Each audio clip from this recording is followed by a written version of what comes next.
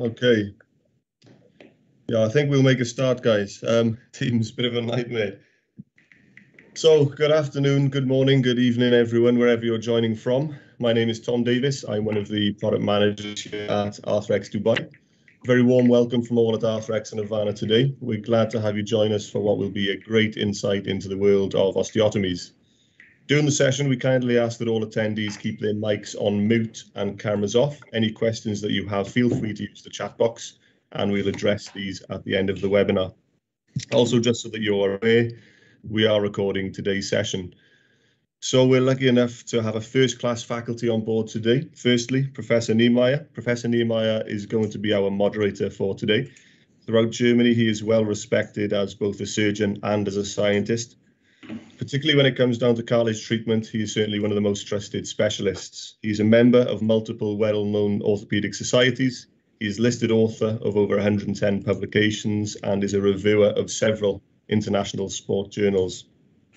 On the panel today, we have Dr. IPS Oberoi, Dr. Nagraj Shetty, Dr. Clement Joseph, and Dr. Bhushan Sabnis. Dr. Oberoi is the president of the Indian Arthroscopy Society and a pioneer in shoulder, knee, and ankle arthroscopy. Currently, he's the head of orthopedics and chief of joint replacement and arthroscopy department at IPS Hospital.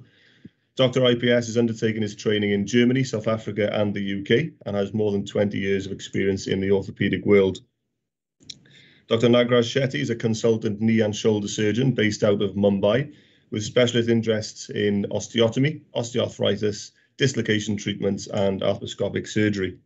Dr. Shetty is the fellowship director at Arthrosports in Mumbai. He is very well known and a highly respected speaker and faculty member at numerous national and international events. Thirdly, we have Dr. Clement Joseph. Dr. Joseph is the head and senior consultant at SIMS Hospital in Chennai. He has held various fellowships in knee, shoulder, and hip arthroscopy in Singapore, Italy, Finland, and the UK. Again, with over 20 years of experience in orthopedics, Dr. Joseph is very well respected and has been faculty at a number of different national and international conferences during his career. Dr. Bhushan Sabnis, a senior consultant at SportsMed Clinic, Global Hospital, and Hiranandani Hospital, specializing in arthroscopy, arthroplasty, and lower limb alignment correction. A previous Brigadier KD Kare Gold Medalist Award winner for academic excellence, Dr. Sabnis previously pursued further specialization at Basingstoke Hospital in the UK, a very well-known osteotomy centre, again with more than 20 years orthopedic experience. Also, another voice that you may or may not hear today will be that of Bert Brech, one of our knee product managers from Munich. That's enough from me.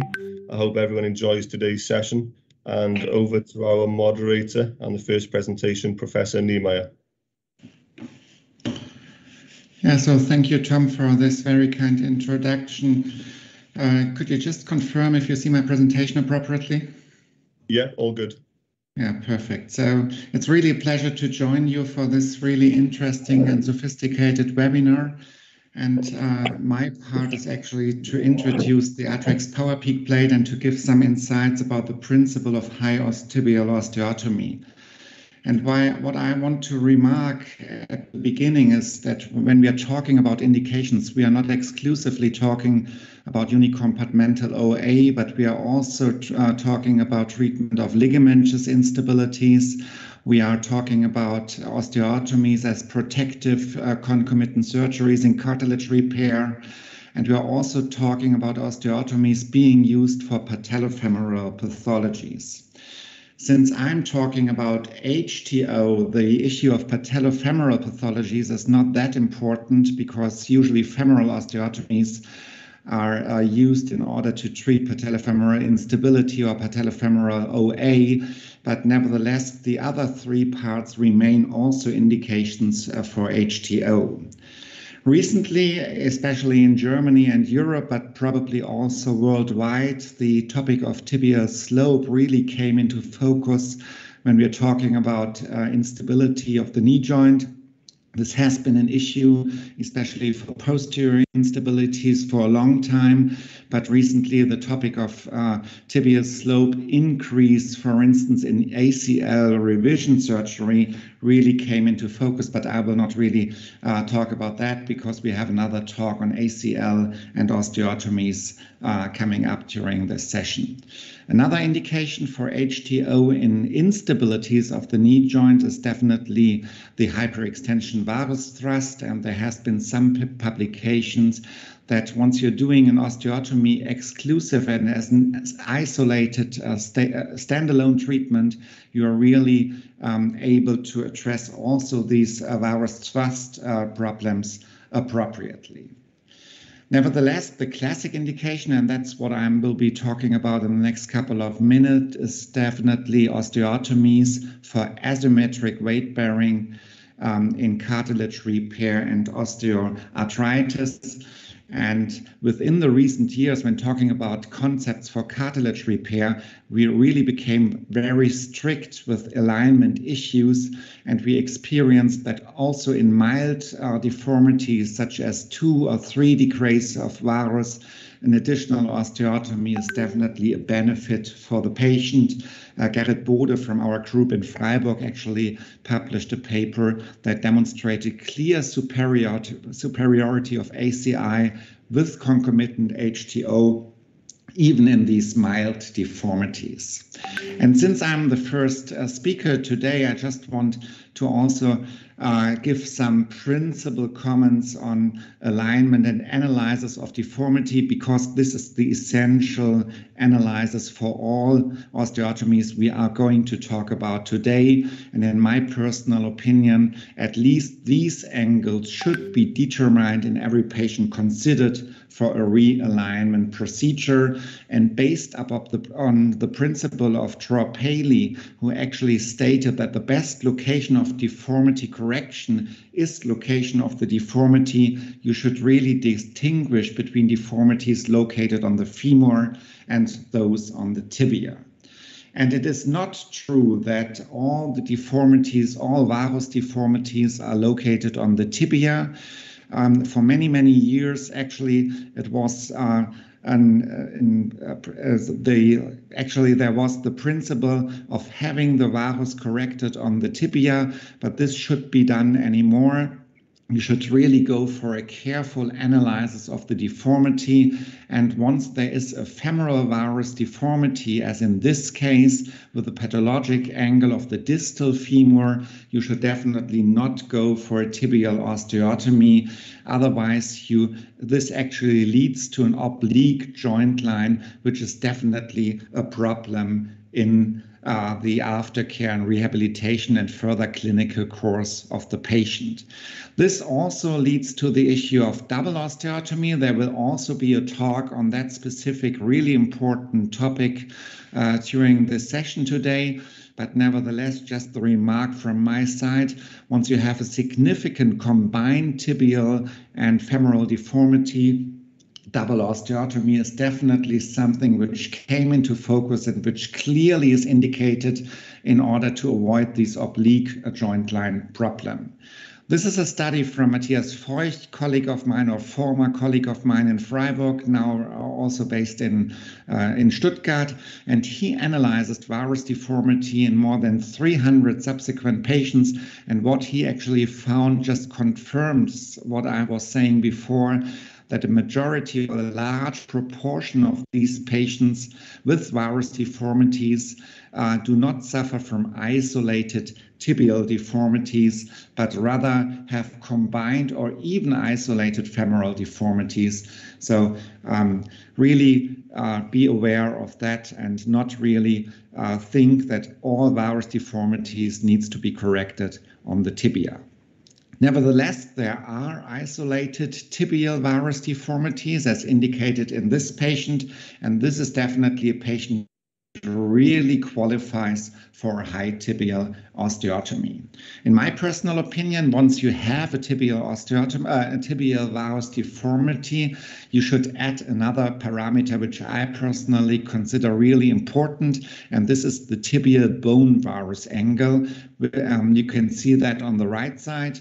It actually connects the epiphyseal line and sets this in an angle with the tibial axis. And once you determine this angle, you can really distinguish between an intra-articular and an extra-articular varus. And we have actually published a study on that issue a couple of years ago, even 11 years ago.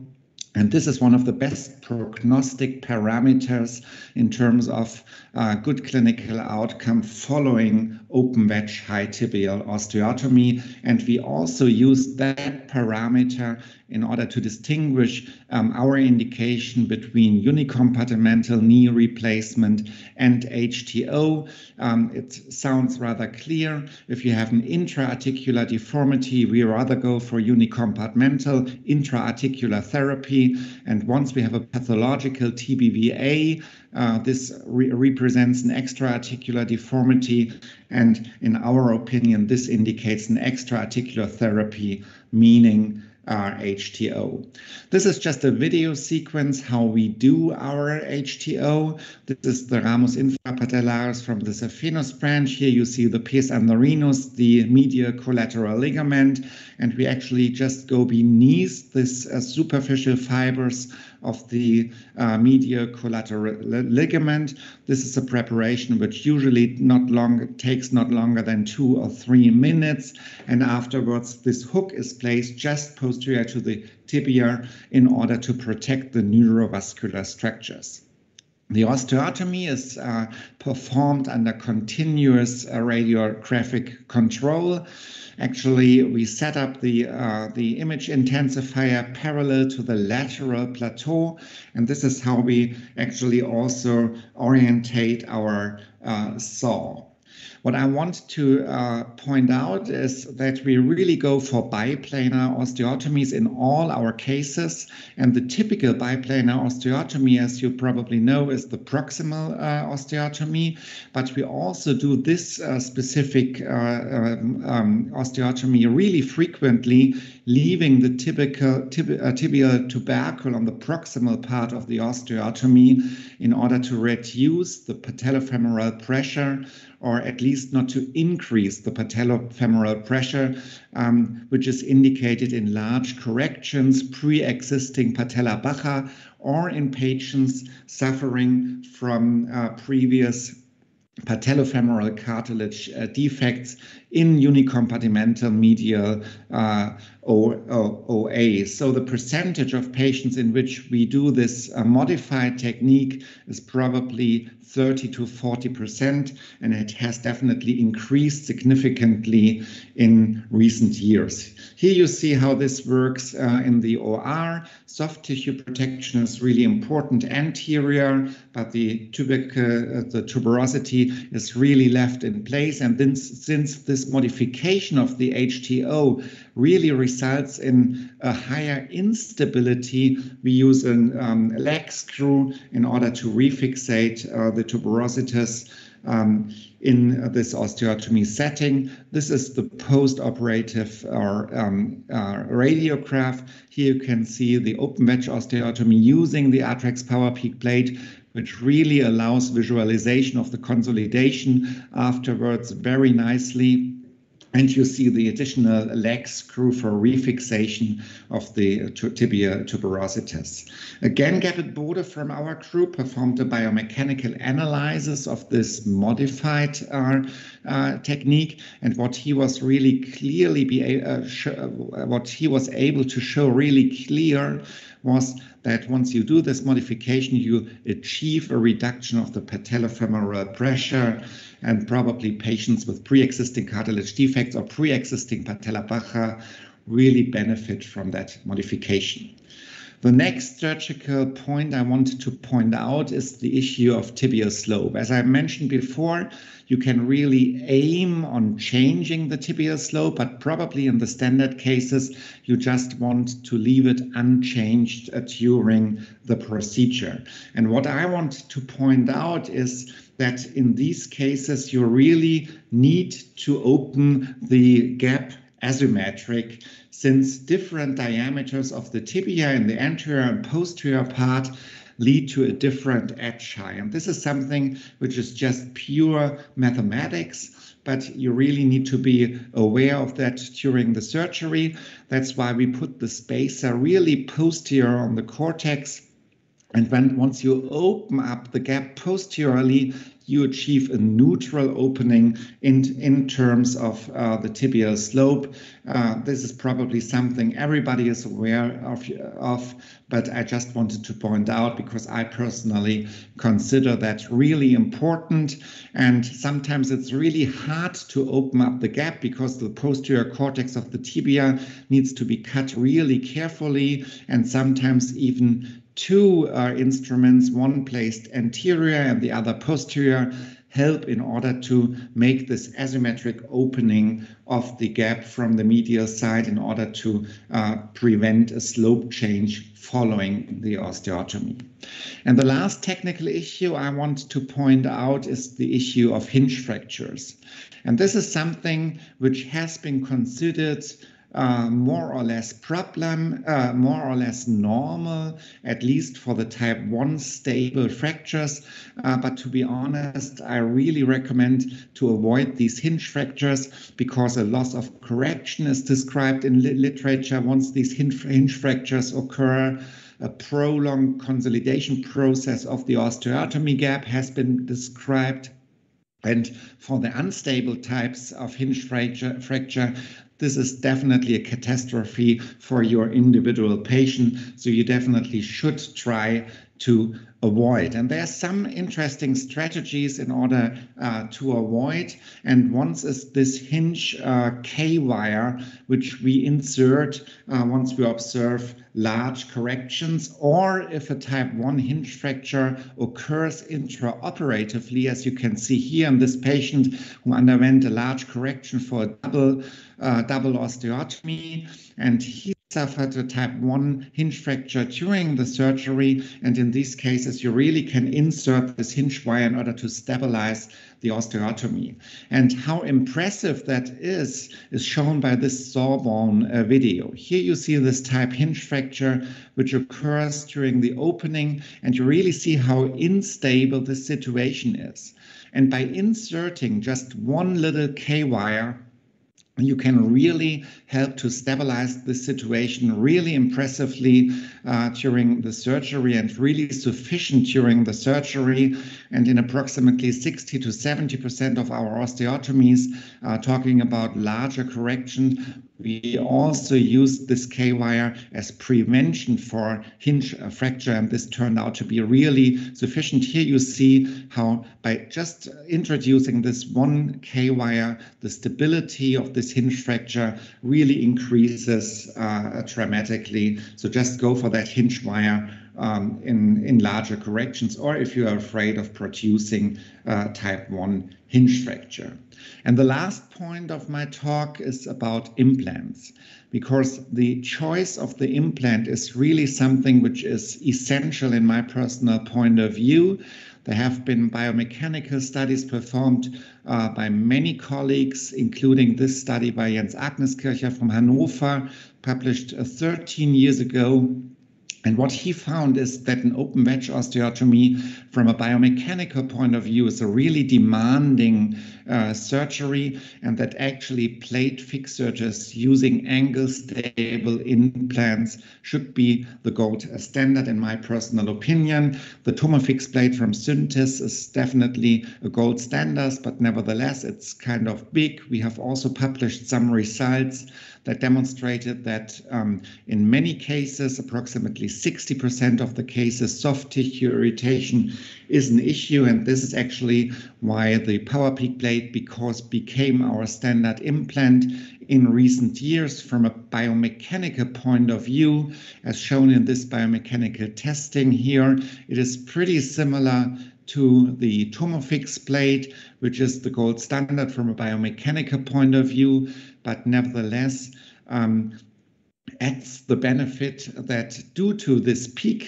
design, you can really observe the consolidation process during the clinical course after the high tibial osteotomy. And due to the variation of angle stability, you are also able to avoid conflicts, for instance, with the tibial tunnel in case of an ACL reconstruction. But this is an issue we will be talking later on. Here at the end, you see how the Arthrex plate works in place. Fixed with angle stable screws at the end of the surgery. And we are really positive. To be honest, I have not experienced a single complication using that plate for now 10 years. So thank you very much for your attention, and I'm really excited about the following talks of this webinar. We have actually decided to have the discussion at the end of the today's webinar, so all of your questions will be collected, and therefore I would actually hand over to the second speaker today, which is Dr. Oberoi, and he will be demonstrating a surgical video on high tibial osteotomy using the Arthrex Pudu plate as an alternative implant for this technique.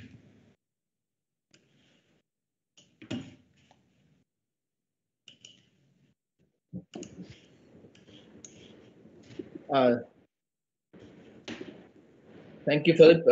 Ruchir, have we been able to download the presentation, and can you upload it to me?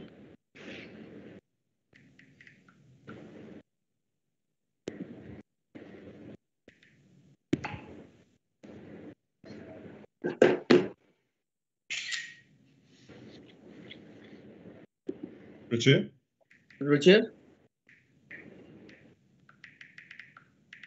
I'll directly try and screen share again from my desktop if it is possible. Otherwise, Ruchir has a presentation in.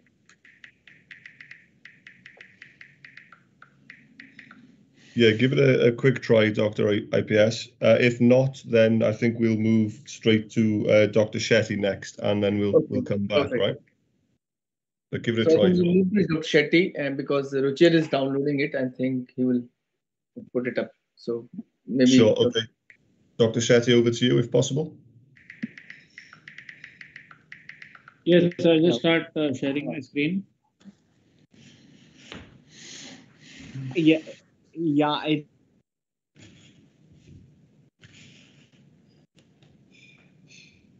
you guys see my first slide? Yes. So shall I go ahead with the presentation? Yeah, sure.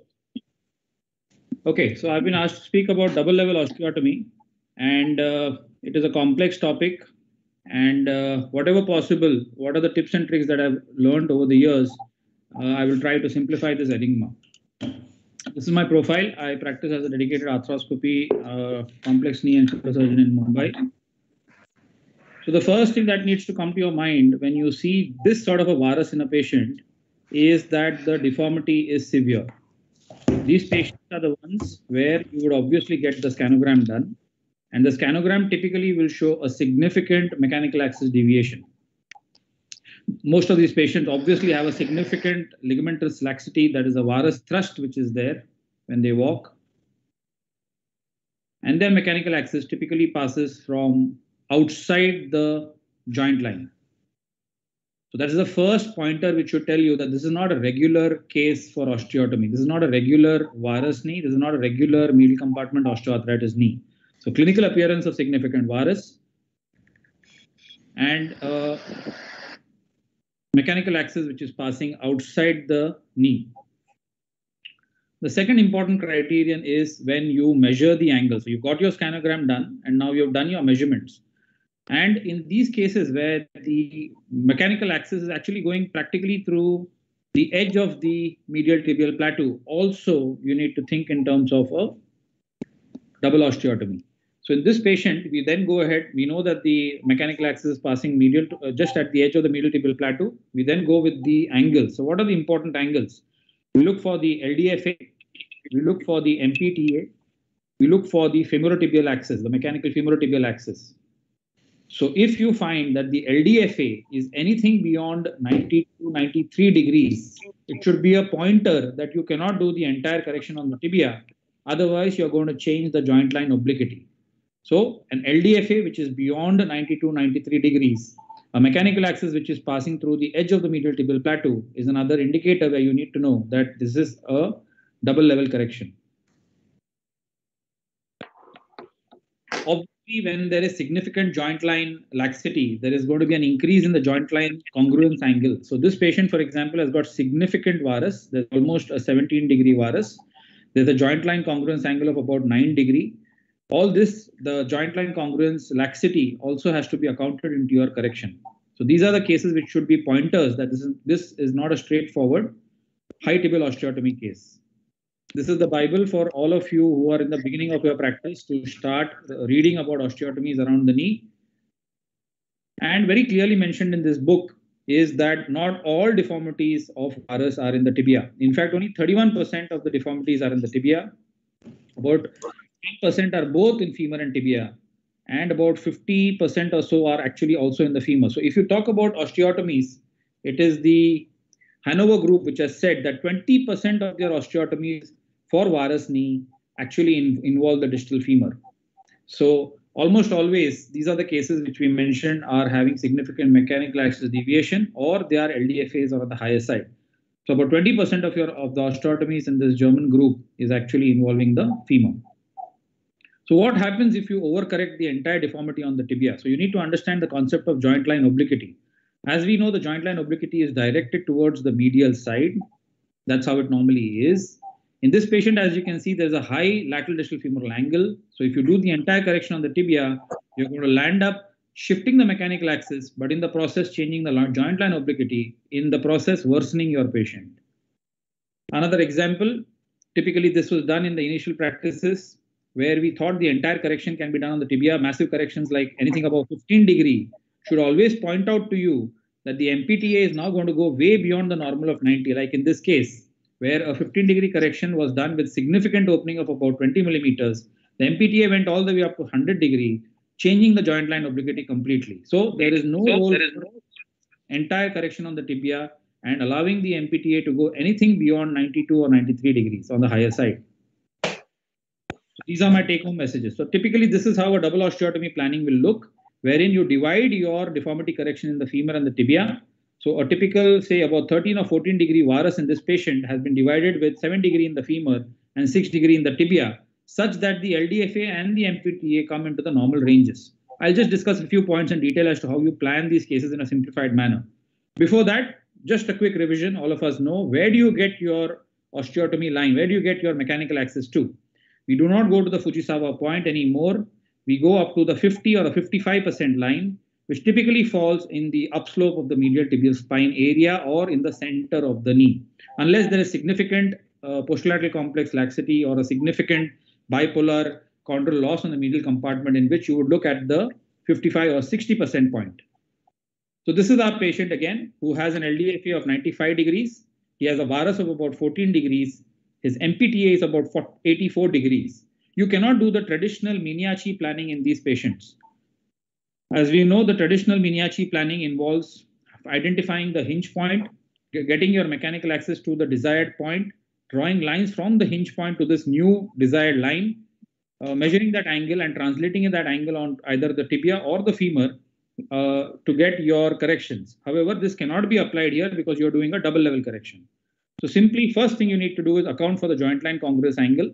If it is anything beyond 2 degrees, so let us say it is about 9 degrees in this case, or if it is about 5 degrees in any case, you add 2 and divide by 2. So that amount of correction has to be divided from your total correction. So in this case, it is 9 degrees. So 9 plus 2, 11 divided by 2. So about 5 to 6 degrees should be deducted from your total correction. That's the first thing you need to do.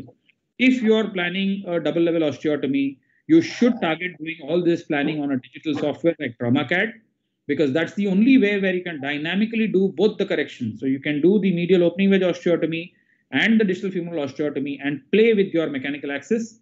However, if it's not easily available, take a printout of your scanogram. As you see here, the mechanical axis is beyond the knee joint. You can divide your correction such that the deformity is divided between the femur and the tibia. Your LDFA, let us say in this case, was about 95 degrees. You're planning to get it to around 89 degrees. So you can do your 6 millimeter wedge and then just cut it like how you do traditionally.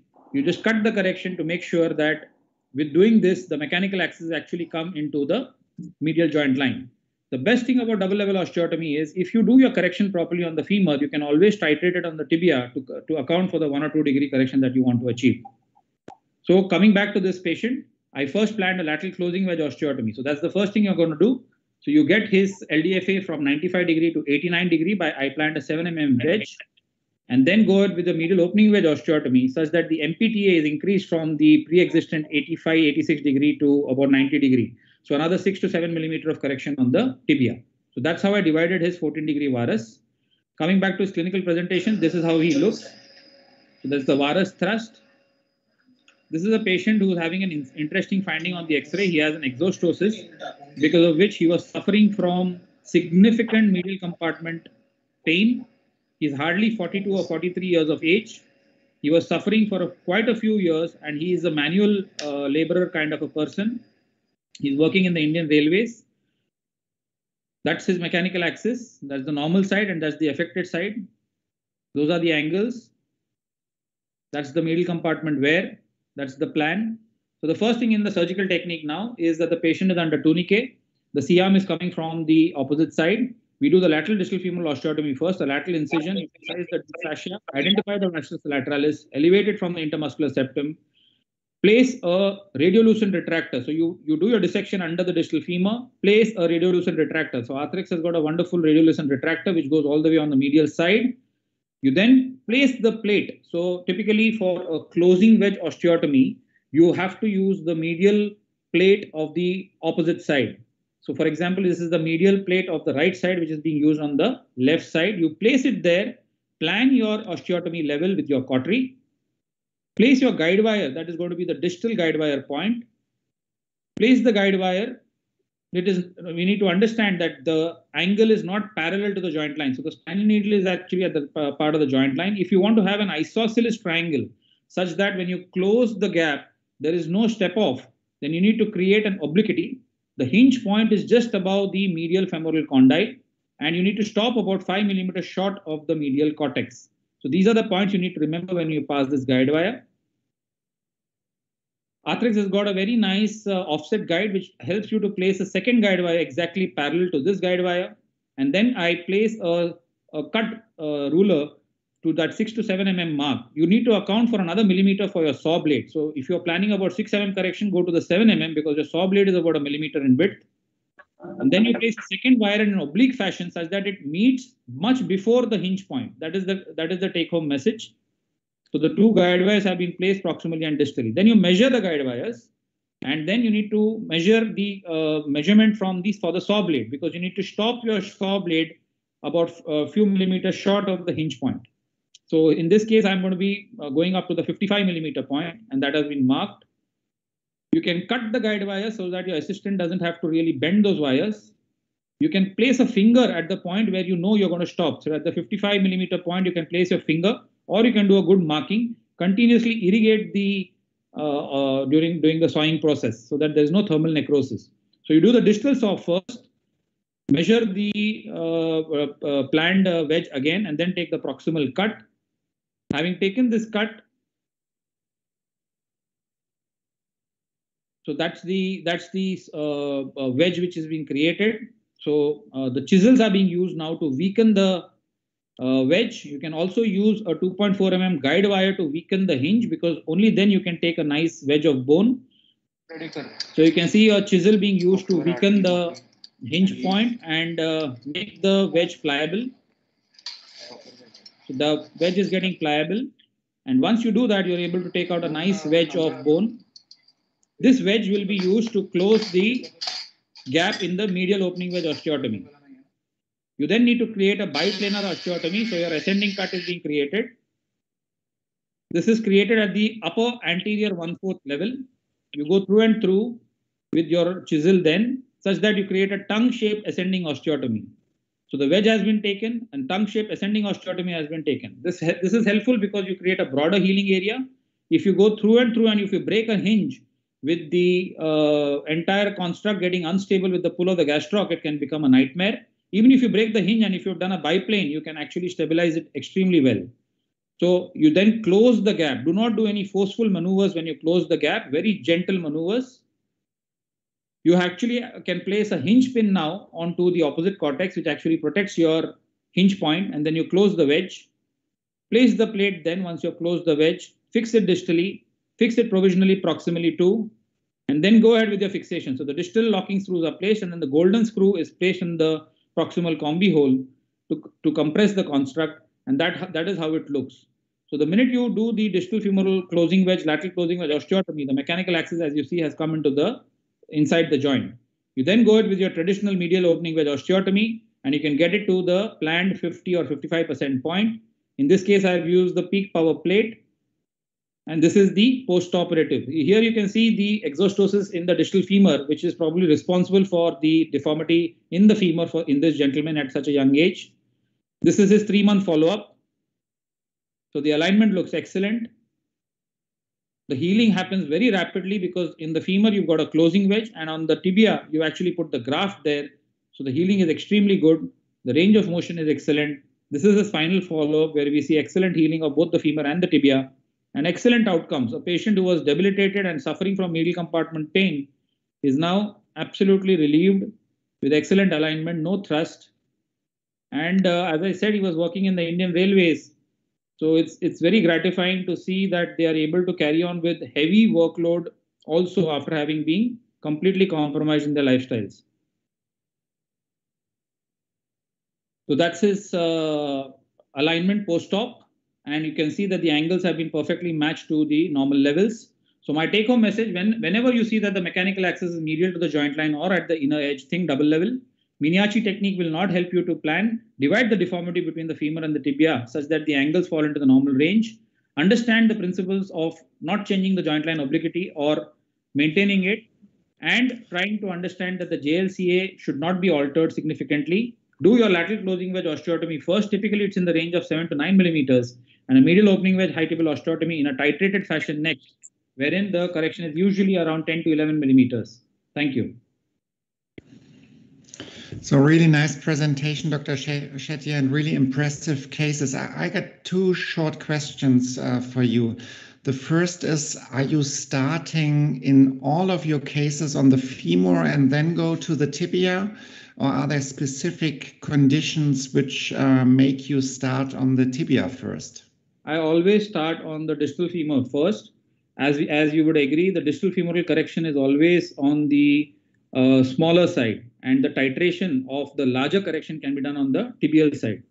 The distal femur always first, the planned correction is achieved, and then I can easily titrate whatever mechanical axis correction I want to do. I can easily titrate on the tibia, and the graft from the femur can be used onto the tibia. Yeah, makes sense. So next question is, since we are talking about really severe varus deformities in these double deformity patients, how do you deal with the contralateral side?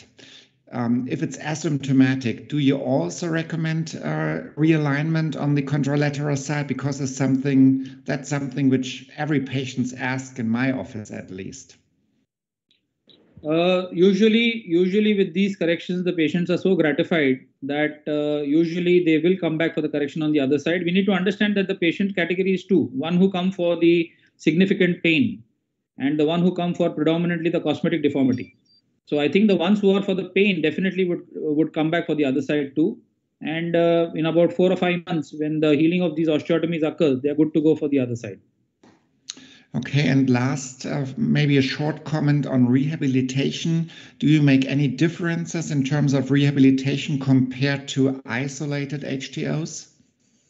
Well, not really, because in fact you are more secure here because you've done a closing wedge on one side. So range of motion straight away.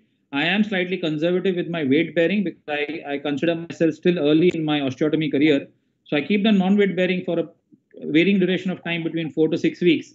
And then based on the radiological healing of the osteotomy, progress such that they are full weight bearing in about 2 months, 2.5 months. Okay, so thank you really for this really impressive talk, and it's a pleasure to hand over to Dr. Joseph, I guess, now. Thank you, Dr. Phillip. And he will be talking about ACL reconstruction and medial open wedge osteotomy. Or are we going to the Pudo surgical video first? Tom, you might help me with that. We can now see that Dr. IPS's presentation is up. So, Dr. IPS, if you're ready to go with this, I think we can jump onto this, right? Absolutely, thank you. I think Ruchir, if you can run the presentation, it's showing on the desktop. I speak as you run the presentation at your end, Ruchir. Sure, sir. Is the screen visible, sir? Yeah, the screen is visible. You need to play. Yeah, yes. So whenever you're... Yeah, I'm so ready. Yeah, please. Yes, sir.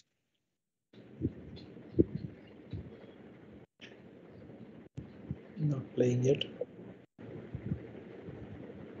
Is the screen visible? Is it on the play mode? No, not yet.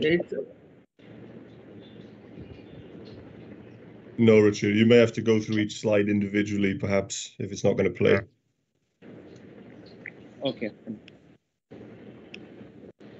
Is it now playing? But it's not on the full screen, Ruchir. Okay, I'm sorry.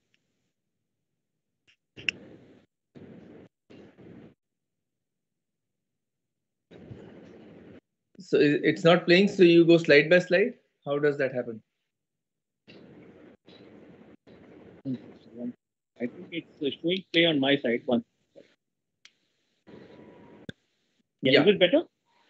Better. Okay. Okay. Thank you very much, friends. I think Ruchir is going to run the presentation while I speak from this side. The basic concepts and principles of osteotomy has well been demonstrated by Dr. Phillip, and a combination of both distal femoral osteotomy and an upper tibial osteotomy, double osteotomy, has been well shown by Nagraj.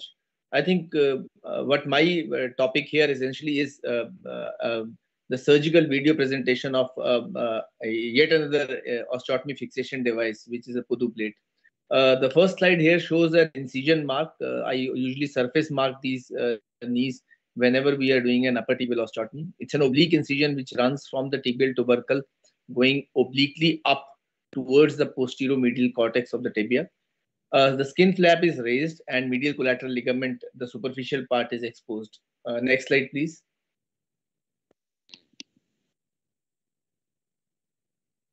Roshir, next slide.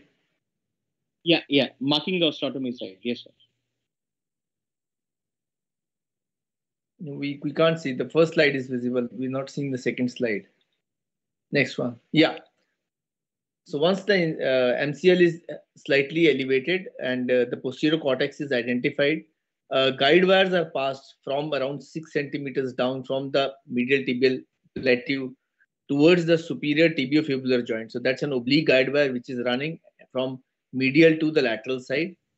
Parallel guide wires are placed one behind the other, and you do have a wonderful device now to pass in parallel guide wires, and these wires go towards the superior tibiofibular joint, and we just stop short there. Next slide, please. So as these tibial osteotomies are double osteotomies, this is the first limb of osteotomy is actually running from medial to the lateral side. The second limb is perpendicular to it, which is going behind the tibial tubercle. It's at around 90 to 100 degrees. An oblique osteotomy, which is a double osteotomy. So that's the second limb of the osteotomy, which is done. Next slide.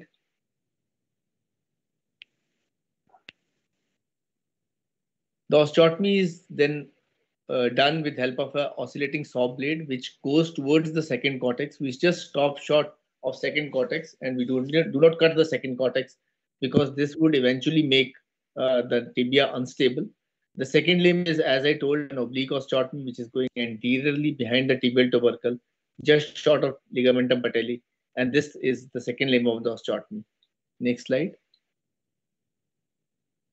Once we think we have done the osteotomy, we need to open this osteotomy, and the best way to open such osteotomy is using stacked osteotome. So one osteotome over the other is used. This would gradually deform and open the osteotomy, and these multiple stack osteotomes help us in opening the osteotomy without breaking the second cortex, and thus the osteotomy is stable. Once osteotomy has been opened, you do have wedge which is available depending upon how much osteotomy which you have calculated you need to open. You can put in a wedge to stabilize the open part of the osteotomy. Next slide.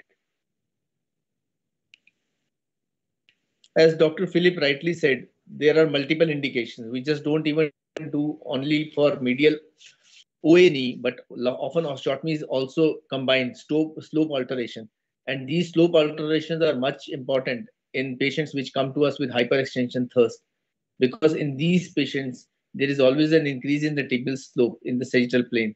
And this actually reduces, so you have to change the slope and increase the slope in the sagittal plane so as to reduce the hyperextension thirst. Next slide, please. And thus, whenever you're opening the osteotomy, you can use a laminar spreader or a block to open osteotomy and stabilize it. And if you want to alter the slope, you might need to open the osteotomy more anteriorly than posteriorly so as to take care of the hyperextension thirst. Next slide.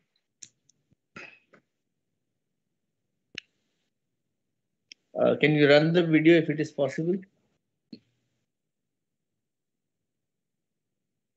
This is a video. See if you can run. Yeah, 1 second. Yeah, please. So all the steps which were, yeah. Click again, it's not running. So all the steps which were shown by the pictures are, sorry. Yeah.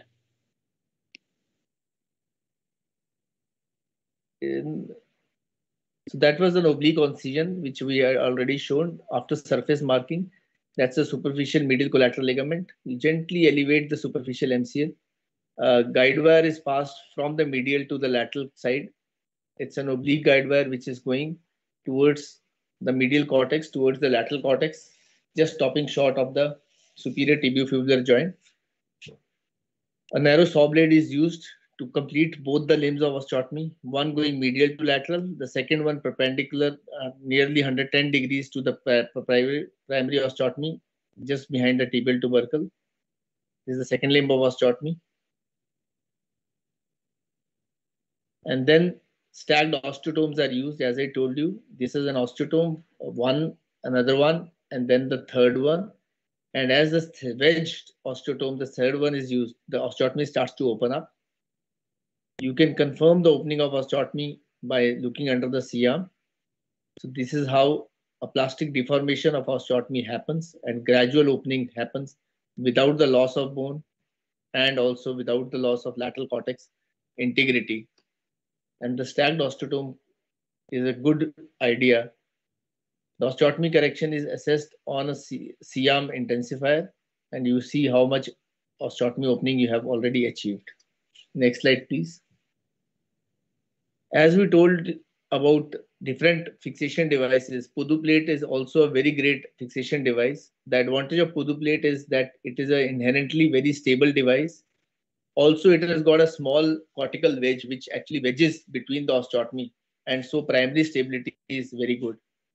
These wedges are available both in rectangular and trapezoidal fashion, which means that if you need to alter the tibial slope, this implant is excellent implant which can change the tibial slope and keep the osteotomy stabilized. Next slide, please.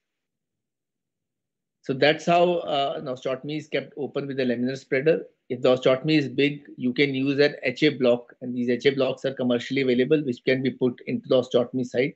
Next slide. And the plate is applied onto that and fixed with screws.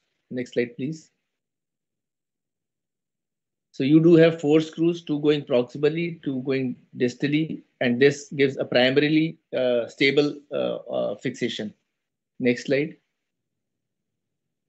Again, the video, if it runs, it shows all these steps. So once these stacked osteotomes are placed, now you start removing the stacked osteotomes. You have already checked your osteotomy is correct, your angles are achieved, and once correction has been achieved, you remove these stacked osteotomes and then use a Pudu plate. So that's a 7.5 mm wedge which is installed. You usually keep the plate more posteriorly than anteriorly. This gives the primary stability to the implant as well because it has got a small wedge and you can actually wedge in that small wedge into that. The opening in between the osteotomy can be stabilized by putting a small HA block in between the bones as well.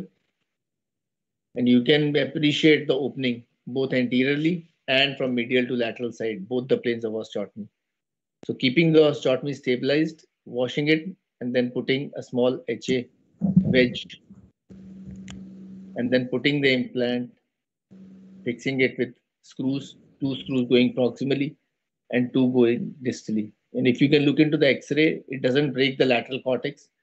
It corrects the osteotomy by plastic deformation of the lateral cortex. So screws are being placed proximally and distally. This is an excellent fixation device because we can allow early mobility to the patients with this kind of plate fixation device. It's a very low profile plate, does not hurt under the thin skin, and healing is good because you don't damage too much of soft tissue structures around. Next slide, please. The pes sensorinis and the MCL is moved back and that small incision is closed over a small drain. Next slide, please. So that was a pre-operative and a post-operative X-ray of a patient where osteotomy was done. Next slide. So as you see, these osteotomies need small protection in a hinge brace for around 6 weeks or so. We can immediately allow touchdown weight bearing in first 6 weeks, and gradually these patients go back into full weight bearing by end of around 12 weeks, which is the time usually evidence of union does happen. Next slide. As rightly pointed out by Dr. Phillip, there is important caution that osteotomy displacement would happen if the lateral cortex is broken. And Pudu plate has a disadvantage that it actually cannot hold when this kind of displacement does happen. And then you might need to add in a screw or an add-on plate onto the lateral sides. So this is an important caution which you need to know whenever you're doing an osteotomy using this device. Next slide. So the conclusion is that these osteotomies in the tibia does correct both coronal and sagittal plane deformities. These are open wedge osteotomies which preserve the bone stock. Because we do not disturb the proximal tibiofibular joint, it's inherently stable osteotomy. You never damage peroneal nerve because you're always medial. And it also does not violate any muscle compartment in the anterior part of the knee. It tightens the lateral capsular ligamentous structures, thus taking these patients, making their knee much more stable. The last slide. So this plate is minimally invasive, and as we showed, you can actually allow early weight bearing and early joint motion with this stable device. You can exactly open the osteotomy, and more important, no secondary collapse would happen because you got a small wedge which is in place. So we have been using this device with an excellent results. The only caution, as I told you, is not to break the lateral cortex because that would inherently make the implant unstable. Last slide. Thank you very much for listening to this presentation. Thank you. Also, thank you for this nice presentation. It's really impressive pictures from the OR. So what are you specifically doing once you observe a lateral hinge fracture during the surgery? Do you change to another implant or do you decide to go for a fixation of the lateral cortex additionally? How do you react? So you do have both the options. The easier option is that once you have already opened this implant, you don't want to actually go ahead and change an implant. So you add on a lateral fixation device. You can add on a small plate or a screw fixation to the lateral cortex, and that is usually enough. There are sometimes patients which are heavy build patients where you think you don't want to actually take a chance, and then you would actually change the implant from this. I usually change it to a tomofixed device. And what is your actually weight limit for this kind of small plate? So we go by around 90 between 90 kgs to around 100 kgs is one which is good enough. We are happy with this kind of device. Anything above that, something goes in for either a peak power plate or a tomofixed device. I actually have another question, which is specific to your Indian situation. So in Germany, implant removal is quite popular. But to be honest, also with the power peak plate, we have some patients with local irritation, but they usually get rid of this irritation once the plate is removed. How is this tradition in India? Do you leave this Pudu plate in place? I've been putting Pudu plates from last around 16 to 17 years. I have removed just 4 of them, which means that patients are not very keen on getting them removed. Sometimes some patients are a bit more keen, they would go ahead and remove it. But being a low profile plate usually doesn't cause irritation as much as Tomofix used to do with the patients. So thanks really for your nice presentation. So I now hand over to Dr. Joseph for the second time. So sorry for this misleading introduction earlier. But now I'm really looking forward to your presentation, because the combination of ACL and HTO is something which is needed really frequent. And on the other hand side, it's also technical, challenging, and I'm looking forward to your presentation. Thanks, Dr. Niemeyer, and thanks Arthrex and Avna for this opportunity. We all know that the repeated instability episodes of ACL can lead to meniscal tear, especially medial meniscal tear, and medial cartilage injuries, which can eventually result in medial joint osteoarthritis. This medial joint osteoarthritis can lead to a varus deformity, which can be accentuated by a pre-existing constitutional or a physiological varus. And also, if the patient happens to have a posterolateral corner injury, the varus can really be a problem. What is more important is the varus deformity per se can put a lot of stress on an ACL graft. If you choose to neglect this deformity and go ahead with an ACL graft, your graft can be under a lot of stress and it can result in a failure. With this background, let us go to the biomechanics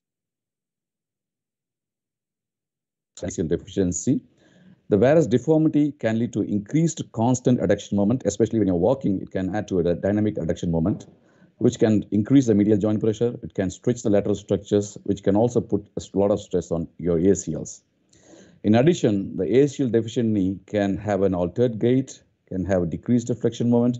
It can also increase the external knee adduction, which can actually increase the incidence of an osteoarthritis. When you look at the biomechanics of the medial joint contact pressures, it decreases the stress on the lateral structures and it decreases the adduction moment, and it has got a very, very beneficial effect on a ligamentous deficient and a varus knee. But it's surprising when you go through an earlier literature, ACL deficiency was deemed to be a contraindication for HTO, but we know now that high tibial osteotomy plays a very crucial role in the management of neglected injuries, especially with malalignment. Let's go through the first part where we deal with indications for this combined procedure. When there was early reports of combined procedure, especially this paper by Roland Jacob, we used to discuss 3 groups of patients with ACL and varus malalignment with osteoarthritis. What is their presenting symptom, whether they have pain as a predominant symptom or instability or both. And we were also taking into consideration the age of the patient and the activity level of the patient. Many times for an elderly patient with less instability, an H2O will be offered, and younger patients with more of instability and pain, and then who needs to go back were offered ACL and osteotomy as a combined procedures. When we started doing this as combined procedures, a lot of questions. We used to ask whether ACL reconstruction will increase the incidence of osteoarthritis, will there be an increase in complications when you combine both these procedures, whether these patients will be able to return to sports. So this always used to be a question in our mind, which to offer to these patients.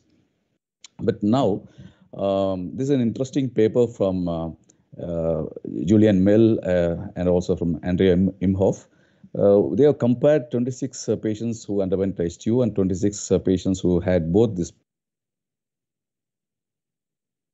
Interestingly, STU alone was found to improve pain and even subjective knee instability in many of the patients. And they also found out that adding an ACL reconstruction was not associated with a higher incidence of osteoarthritis or a higher rate of post-operative complications in our study. So very important thing to take home from this paper is the high tibial osteotomy is a crucial element when you are treating these patients who have this combined malalignment and ACL ligament deficiency. And second question is, to what stage of arthritis we can do a high tibial osteotomy? Can it be done in advanced stages? So this is an interesting paper in which high tibial osteotomy with ACL reconstruction along with microfracture for knees who have more than grade 3 and 4 Kellgren-Lawrence arthritis. And these knees were followed up without arthroplasty for 5 years. And the revision arthroplasty is done in almost 22 knees. They had 4 graft failures, but surprisingly, they found the clinical outcome to be significantly improved. And they shown that these combined procedures can be effective even in advanced stages of osteoarthritis. And the arthroscopy showed even cartilages were able to regenerate following this unloading surgery. So this is an encouraging study to encourage us to do osteotomies even in advanced stages of osteoarthritis in young people along with ACL reconstruction. And we always never used to guarantee that a combined procedure can result in return to sports, but this is an interesting study from the team of Pascal Bellou, which showed that these patients can successfully return to a high level of sports. The primary indication for these patients should be an ACL deficient knee. The second indication, we'll be looking at a posterolateral knee injury along with an ACL injury. These patients typically have a lateral joint opening, and they also have a recurvatum deformity in some cases, which is called as a triple varus. So these are the patients who will benefit with a combined procedure. We don't have to do even PLC reconstruction also. The osteotomy itself will compensate for the lateral and posterolateral soft tissue deficiency. The third indication would be the revision ACL. Here you can see this is a patient who underwent ACL reconstruction in which the varus knee and the varus thrust was neglected. He came back with failed ACL reconstruction. So whenever you are facing a situation of revision, it's very important to assess not only the coronal plane deformity and also to assess the tibial slope in these patients. And HTO can offer opportunity to correct the tibial slope as well as coronal plane deformities in these patients. So then we'll go to the second part of my talk, which is an illustrative case. The steps which I follow in this combined procedures are I do a scopy, do a femoral canal drilling, then mark the tibial tunnel. I drill only with a bead pin so that to identify the location of the tibial entry point.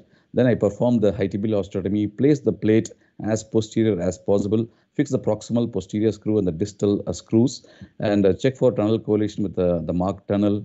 And if there is a possibility of a tunnel correlation, make a new trajectory and keep the final drill bit inside the tibial tunnel. So keeping the tibial drill bit inside the tunnel, the proximal screws are applied so as you skip the tibial tunnel while drilling. So we place all the screws. Then arthroscopically, you can also inspect the tibial tunnel to make sure that none of the threads are protruding into the tunnel. Then finally, you can pass the graft. So first and foremost, a proper scanogram with a magnification marker is very important. So we can use one of the software available for your planning. I use the OsteoMaster software available in the iPad. And this is a case, this is a 55-year-old male who underwent near total meniscectomy, came with pain and instability. A preliminary arthroscopy revealed a cartilage it was planned for a next deferred procedure of cartilage repair and osteotomy and ACL reconstruction. Femoral tunnel is made, tibial tunnel is marked. You can see the bead pin, and inverted L-shaped incision is started a centimeter below the joint level here. The first step is to identify the lateral margin of the patellar tendon and identify the exact point where it is inserting into the tibial tunnel. You can see the upper limb of the incision. The entire soft tissue sleeve is marked and elevated off the tibia. This is the layer containing the hamstrings as well as the MCL, which is being elevated off the proximal tibia. And using a blunt retractor, the MCL is slowly peeled off the tibia so that you gain access to the posteromedial aspect of the tibia. Here we are releasing the septum, and using blunt dissection, the entire posterior space is destroyed. Now aspirate is taken for cartilage repair. So this is the first guide wire going through between the aiming towards the fibula head, between the tip of the fibula head and the epiphyseal marking. Parallel wires are inserted using the parallel drip guide, and then the scoring is done on the to start the osteotomy. The second biplane is marked. The radio opaque retractor is inserted using the saw. The posterior tibial cut is made first, is gone as far back as possible. Then the anterior cut and anterior tethering is released, and then the biplane osteotomy is completed by the help of saws and osteotomes. So this is the an arthroscopy is carried out without opening the osteotomy. The cartilage defect is drilled, and the bone marrow aspirate concentrate is used to repair the defect. At this stage, once the clot is nicely formed, then we come back to your osteotomy. The osteotomy is opened with multiple osteotomes and a wedge to open to the desired level. And keeping laminar spreader, the opening is kept.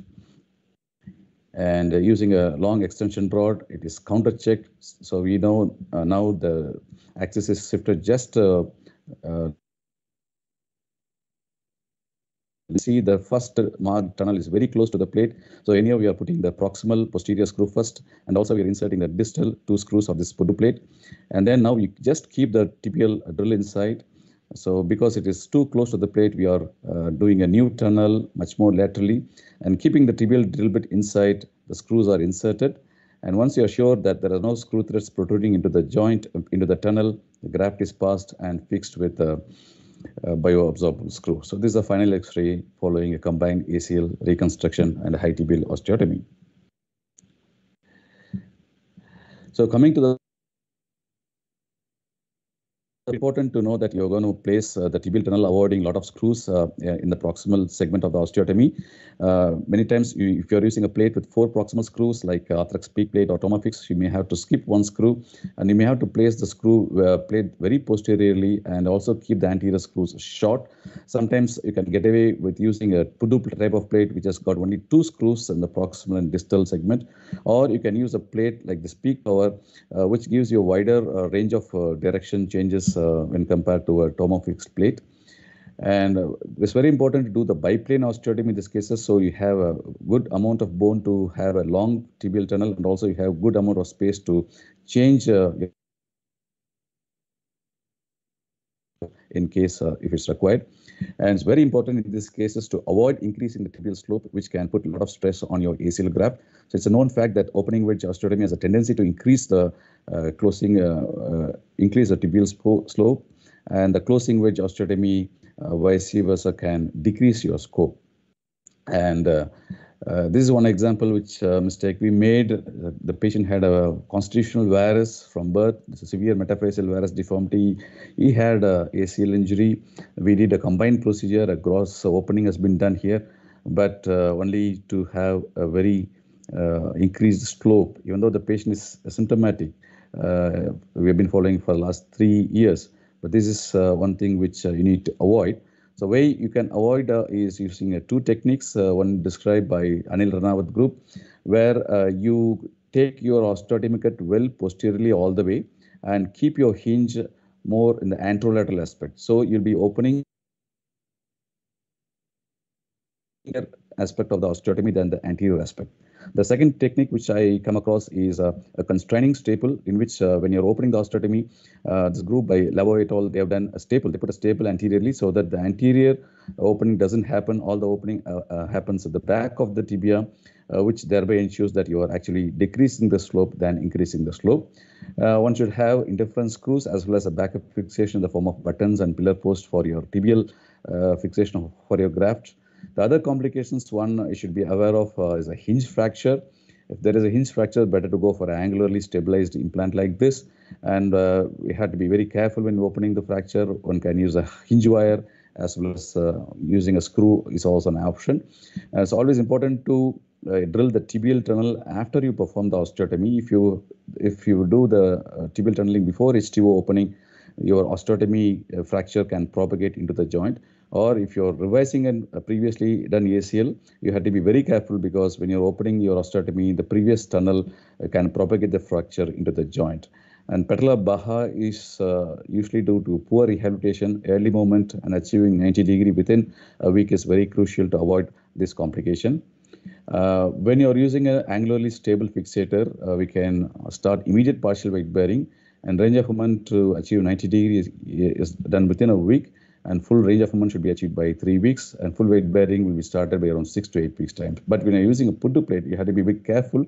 So I usually put them on non-weight bearing. Radiologically, probably start partial weight bearing from 6 weeks, and full weight bearing can take at least 10 to 12 weeks also. To conclude, ACL and combined with an osteotomy is a rewarding procedure if the patient has got the right indications. It's very important to execute it perfectly, and rehabilitation is very key for this procedure.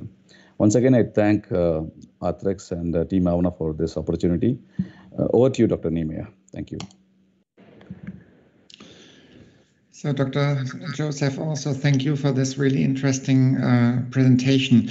You actually mentioned that you are doing the tibial drill hole after opening the osteotomy. Can you just paraphrase in one sentence how your sequential steps are during the surgery? So first arthroscopy or first osteotomy? When do you do the femoral tunnel, and when exactly the tibial tunnel? I start with arthroscopy and harvest the graft. Depending on the graft diameter, I do the femoral tunneling, and I do all the intra-articular work like meniscal repair, meniscectomy, everything. And then I do the tibial tunnel, but I don't make the tunnel, but I just pass a bead pin so that I'll know where my tibial tunnel is going to start from the tibial side, and probably mark that entry with a diathermy mark. Then I come back to the osteotomy part. I just do the osteotomy and open the osteotomy. In this case, I had to do a scopy between because I didn't want to do the cartilage repair earlier. But if I'm doing only ACL with osteotomy, I will do the osteotomy, open it, put a plate, put the posterior screws and the distal screws. And if you are worried about propagating a fracture, what I will do is I'll put a very short length anterior screw, like 25 millimeter or 20 millimeter. And then I will see whether I will be able to use my previously marked tunnel. If this screw is not violating my previously marked tunnel, probably I'll just pass a bead pin and finish off my tibial reaming at that time.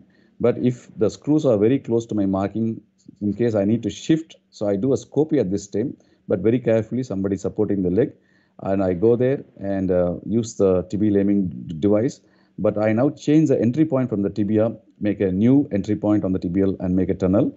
And then what I do, I ream up to the desired diameter. I leave the drill bit inside the tibial tunnel, and then I put the screw, because I don't want that screw threads to come inside the tibial tunnel. I've seen that happen a few times. So if you're leaving the tibial drill bit inside, your screws have to skip the drill bit, so you don't have any chance of irritating or rupturing your graft later.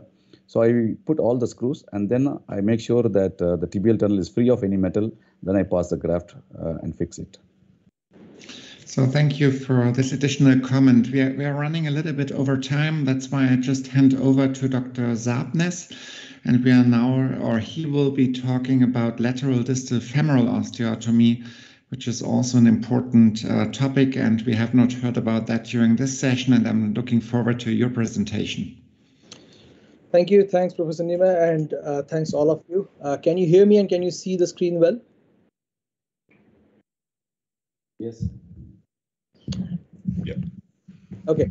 So I'm Bhushan Sabnis. I'm a knee surgeon based in Mumbai, and this is something which is slightly unusual, a lateral distal femoral osteotomy, and this is becoming rather more common in our armamentarium now that we are more confident and comfortable doing femoral osteotomies.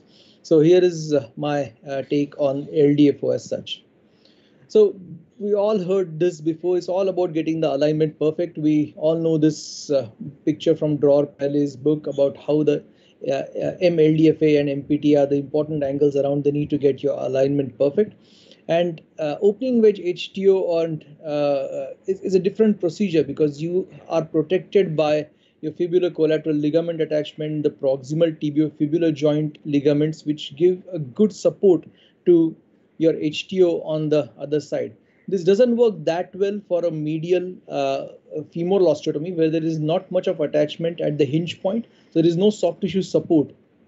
As against that, for a LDFO, if you remember your anatomy of the medial side of the knee joint, there are those three tubercles, the gastroc tubercle, the adductor tubercle, and the medial epicondyle. And there's a big meshwork of ligament and soft tissue support on the medial side of the knee. So this works similar to what would happen on the lateral side of, for the HTO. That's why LDFO is slightly more stable, in my opinion, as compared to a medial DFO as such. Now, closing wedge has generally been a preferred surgery for femoral side, mainly because it's a very powerful surgery and it always heals. There's rarely a chance of having a non-union for a closing wedge DFO, but chances of hinge fracture are quite high. And all of us who have been doing DFOs, medial closing wedge DFO, have always had always have skipped our heartbeat a few times every time you felt your assistant closing it too tight, or when you felt a sudden snap on the lateral side and you saw the hinge break. You most of the times are able to compensate with a good plate on the medial side, but there's always a worry that it might slip, and there's always a problem of collapse of the osteotomy or of displacement, which might lead to a worsening of the deformity as such. So when do we go for, why should we go for an opening wedge DFO? In this case, we're talking of lateral opening wedge DFO. We're talking of valgus arthritis, and that usually is generally associated with a lateral femoral condyle hypoplasia. If you recollect Professor Niemeyer's talk, you remember that the proximal tibial varus angle between the epiphyseal line and the joint line, that there's narrowing on the medial side in medial compartment arthritis, and a similar analogy can be applied where the lateral side has loss of bone as compared to the medial side. So naturally thinking, the easiest way to compensate for this will be to open a wedge on the lateral side to compensate for this hypoplasia, and you can get a better alignment. So it does make sense doing a lateral opening wedge distal femoral osteotomy. Another key indication for doing a LDFO is whenever you're doing a derotation osteotomy. I do a fair number of derotation osteotomies, and this has been my preferred approach to distal femur. It's a pretty straightforward approach. Of course, we heard about Nagraj talk about double osteotomy. Anytime a person has shortening on that side, I would hesitate to do a closing wedge osteotomy, and I would rather go for an opening wedge osteotomy. Of course, there are issues with skin problems and scars on the medial side, and you have to go for a lateral side. LDFO can also be done for patients who have lateral meniscal transplants or implants where you need to offload the lateral compartment, and also for repeat failures of MCL repairs or reconstructions where you need to offload the lateral compartment. It can be a medial closing wedge or a lateral opening wedge, but whenever you're doing an MCL repair, there's already a lot of metal work on the medial side, so it's better to go for the lateral DFO as such. So this is the same, this is the image, the key image that you always want to see, where your hinge is intact, you opened it nicely on the lateral side, and your Miculus point is coming towards the 50% mark. We normally aim for about 47% when you're trying to offload the lateral compartment. a couple of papers which are really impressive. This is a very good paper about lateral opening wedge technique, which talks in details about the procedural techniques as such. Rob Laprade has given a very good paper about the effects of a lateral opening wedge DFO, and it's really a good paper.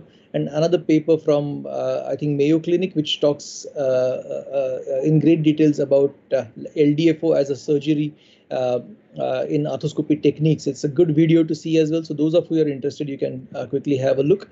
So we all heard about how to plan the surgery, and you can use a Miniachi technique, or you can use a simple technique where you can join the mechanical axis of femur and tibia and find the angle of deformity and extrapolate that from the hinge point to decide the correction that you want.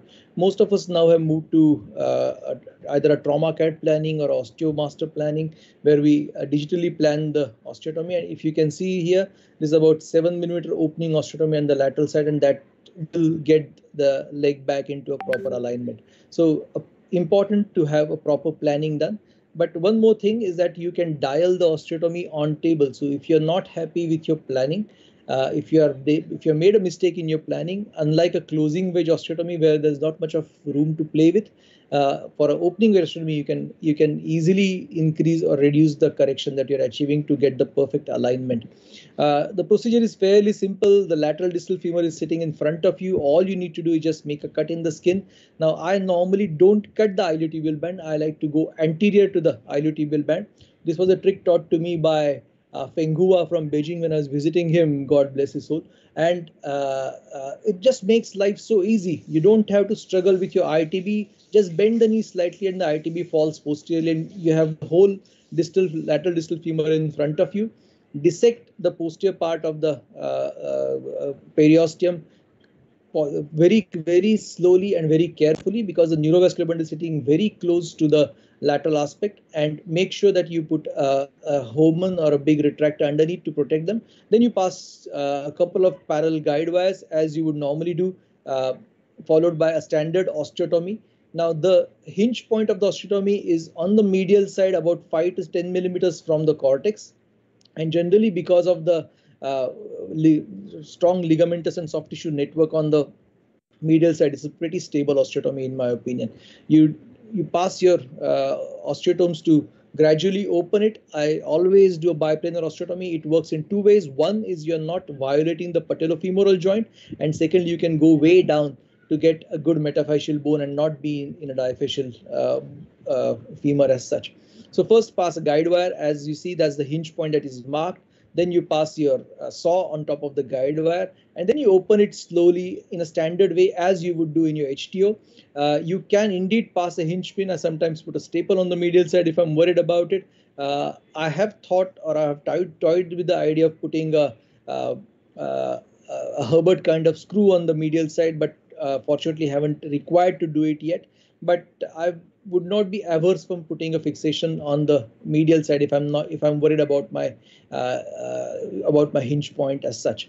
So that's your DFO peak plate, lateral DFO peak plate, which works brilliantly. Now you need to put the plate on the bone before you decide on the osteotomy. The plate is designed with Caucasian people in mind, so it's in petite Indian patients. You might need to alter the level of osteotomy, as you can see in this patient, where the osteotomy has been proximalized slightly to compensate for the plate geometry as such. But a peak plate gives a very good fixation, and it gives you a good view of how the consolidation is happening with time, because it's not blocking your view.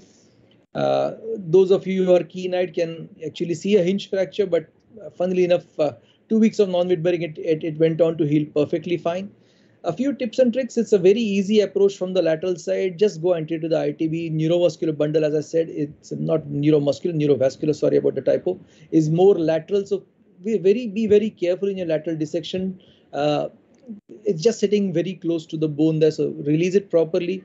Always do biplanar osteotomy, because you need to have a good hold on the femur. If you do a uniplanar osteotomy, you get a very bad unstable femur, which will need a fixator for sure. I generally use bone graft for any open osteotomies, but that's entirely up to you. The femur tends to heal usually as long as you're cooling down your saw and you're not causing thermal necrosis.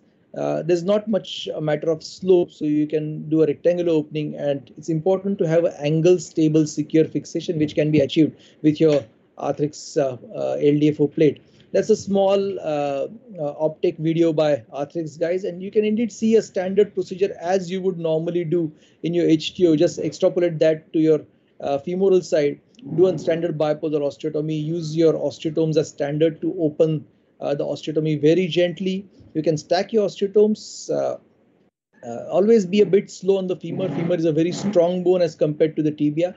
Once you open the osteotomy to desired level, you put a wedge and a laminar spread to hold the position, and then you place your LDFO plate and fix it in a standard way. You may or may not want to use this sheath on top. You get 4 screws distally and 4 screws proximally. I normally use a golden screw to compress the plate, but it's not imperative. I always make a conscious effort to change this screw to a locking screw. I feel there is no role for a cortical screw in the locking system. So all locking screws at the end, and you get a brilliant fixation as such.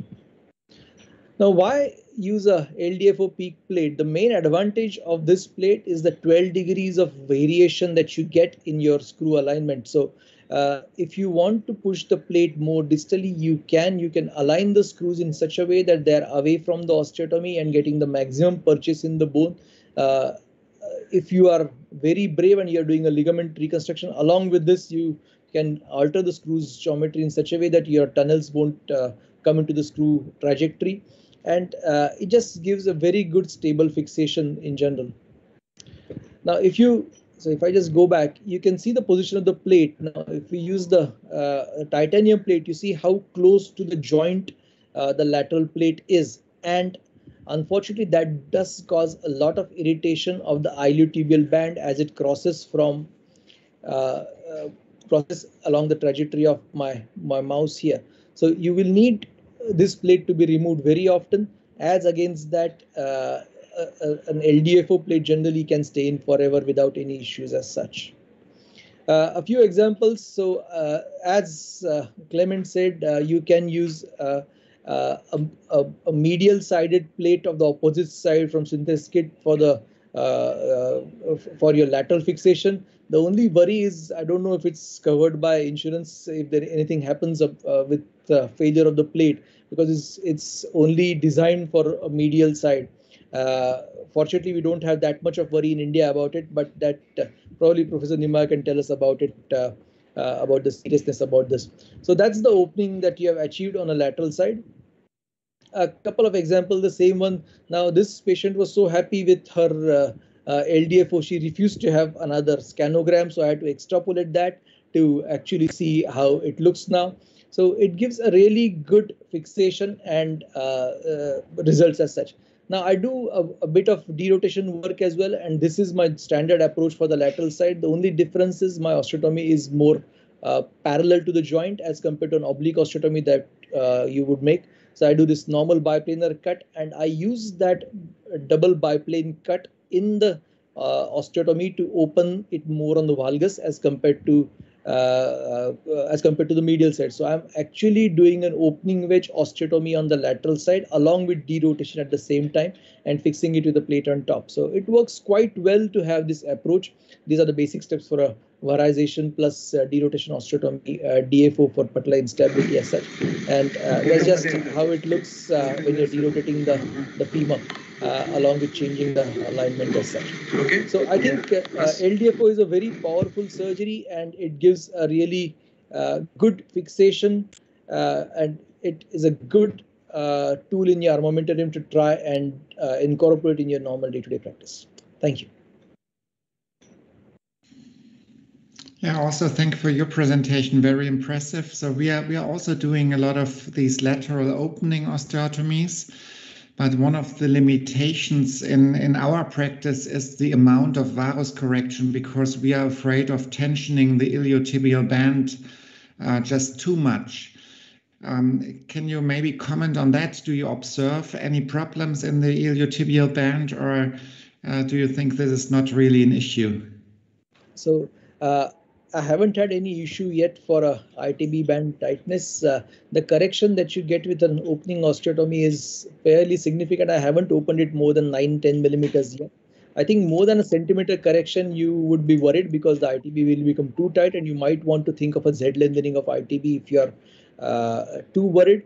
But with a plate which is not very close to the joint, the ITB can compensate, in my opinion, with less than 10 millimeter correction. And I have another question. So when you showed your lateral view of your osteotomy, the plate was actually placed perfect.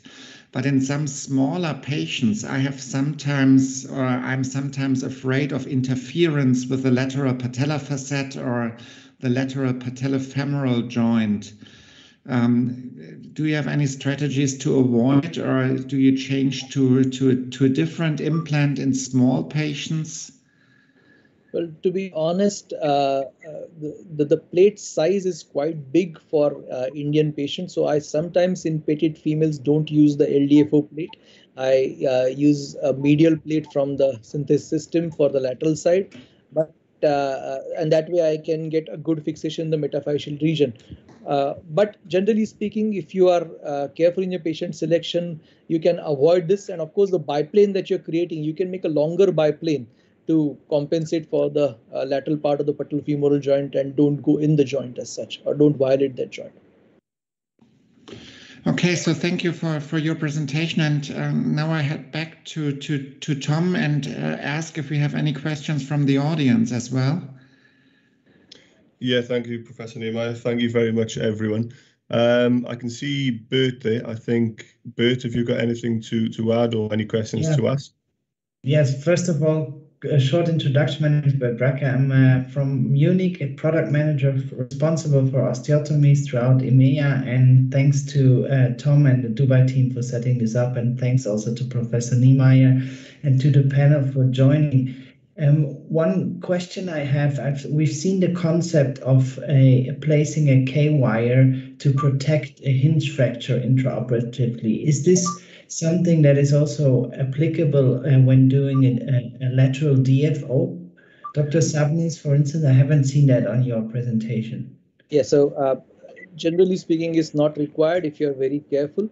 But anytime when I'm worried about osteoporotic bone, or on the opposite side, if it's too tough a bone, then you can suddenly crack it when you're trying to open it. Again, same principle as an HTO. If you slowly open it, then you will not have not worry of breaking the hinge. But I haven't put a wire on the medial side yet. If I need to, I will always be ready to put. A simple staple or a screw suffices if you break the hinge. With so much of soft tissue network that it always scars back, in my opinion. Thank you. And the other panel is that a technique that you also like to do to get more security to prevent a broken hinge? So if I may comment on your question, if it's relevant on the femur, I would actually state that it's even more relevant on the femur because you don't have the fibula as an additional stabilization. And I'm, to be honest, more afraid of hinge fractures on the distal femur than I am on the proximal tibia. Thank you. Can I ask a quick question to Professor Niemeyer? Yeah, go for it. Yeah, so I just saw the hinge wire that you placed. You placed the wire from medial to lateral, just from the distal part of the osteotomy. I don't know, I think Nagraj also does the same thing. We pass a wire from outside to in, so from lateral to medial from the tibia. Any specific reason why you would go from medial to lateral? The reason I'm asking you this question is you can go very close to the cortex, about 2 to 3 millimeters when you're passing from outside in. That means from the lateral side to the medial side.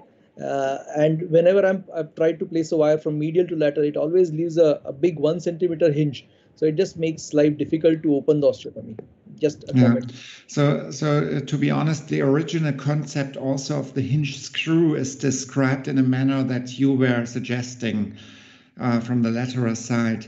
But in my personal setup in the OR, since the image intensifier is coming from the opposite side, from the same side I'm doing the surgery on, I always had a problem to keep sterile conditions. And that's why I just started using the K-wire from the inferior medial parts. And it works quite good if you're getting used to it, but your remarks are absolutely correct and relevant.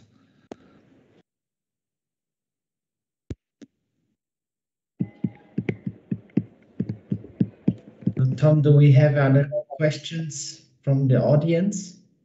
No, I think we're good to go, guys. We've run slightly over, and I think if there's nothing else from the panelists, I think we're probably ready to close.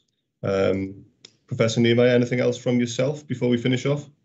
No, I really appreciate it, and I thank the faculty and Arthrex for the invitation. It's really been a pleasure to join you, and it's also really a pleasure to get input from foreign and other countries for my side, which is really appreciated. Yeah, great. Thank you to everyone. Thank you, guys. A big thanks to Ivana and Rashir, as always. Mostly a big thank you to our faculty members here today. I'm sure everyone's going to agree that it was extremely informative. Brilliant insight into different variations of knee osteotomy.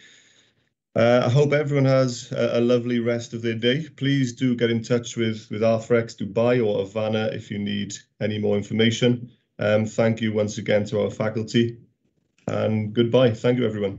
Bye. Thank you. Thank you, everyone. Thank you.